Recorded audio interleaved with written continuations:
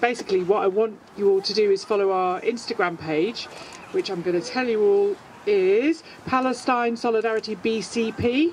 So follow that. Any post you make, tag us, and we'll share it to our page. So that's the first thing. But the reason that's important is because, you know, we're like 5 weeks now of demonstrating, and it's really easy for people to start drifting away and not keeping that momentum.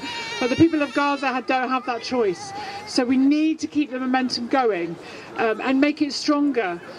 So what I'd ask you, you know, these protests are brilliant, absolutely brilliant, and we need to build on those, but we also need to really, really up our game on social media, because that's where a lot of messages go out. It's where a lot of younger people, especially, I'm not one of them, but apparently that happens, you know, get their information, get educated. I'm seeing for the first time in years people actually starting to understand for real what is happening in Palestine, and not the, you know, the rubbish they're fed by the media, the right-wing media.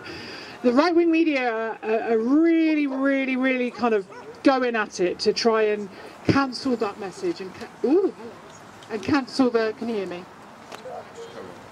And cancel the actual truth. So it's more important than ever that we keep that momentum, keep